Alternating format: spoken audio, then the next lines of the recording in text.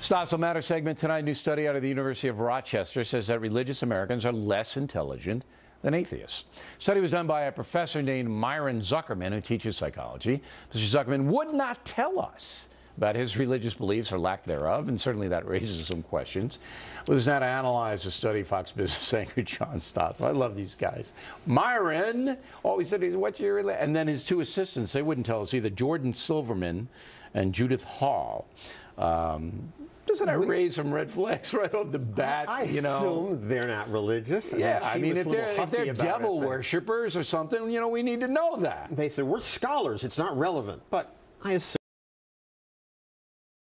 that you assume they're not religious. Because they're in academia. And in academia, I think being religious is the exception. All right. I don't know about that, but they should certainly have been upfront, and full disclosure is always good.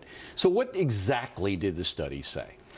Well, they didn't do their own study. They looked at 63 other studies and concluded that 53 showed some scientific basis for saying intelligent people, higher IQ people are less likely to be religious.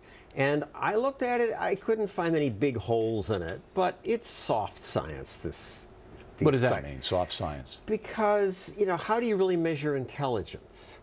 And you look at some of the conclusions that they include in this thing. You know, why would this be? Well, maybe more intelligent people get higher level jobs. They may have higher self-esteem, and therefore they believe in more personal control. It just seems all right. soft. So this is a bunch of goo that they took from. Goo is a good word. Yeah, G-O. I'm not overly intelligent, but I'm able to encapsulate things. It's goo that they took from a whole bunch of other studies, and they extrapolated pretty much what they wanted to extrapolate, that atheists are smarter than that. Now you're not a religious guy, right? No. So I would be evidence to support it, because I'm obviously much smarter than you, and you're religious. I wouldn't categorize myself as a religious guy. I'm a believer, and I go to Mass every Sunday. I try to, but I'm not out there with a sign. I mean, and you are much, much smarter than I am, but that's probably the exception to the rule, because St. Thomas Aquinas was so much smarter than you.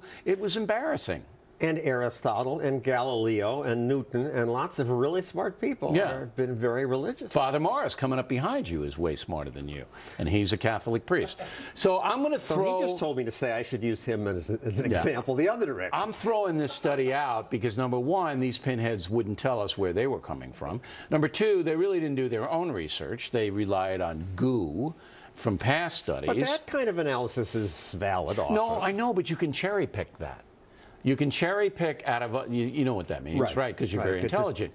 You can take a study, a big study that's 1,000 pages, and cherry pick anything you want out of it. If you want to prove that atheists are smarter than religious people, you got to do your own study, start from scratch, and then show people what the basis line is for that. How about that, huh? That would be valid. They taught me that at Harvard. I couldn't use other studies from other people. But it's I do my own research. other studies. They looked at a long-term analysis of 1,500 gifted children that's been going on since the 20s. What do you mean gifted children? How are they gifted? over 135. Okay. And they were all atheists? These are all pagan kids? Fewer of them were religious. They were all pagans, all these kids? I don't believe that. No. By the way, did you go to Harvard? I went to Princeton. It's like Harvard. Way much down like this. Did you ever see the football? I didn't learn anything either. Did you ever see the football uniforms at Princeton? Embarrassing. All right, John Stossel, everybody. Plenty more Heads of Factor moves along this evening.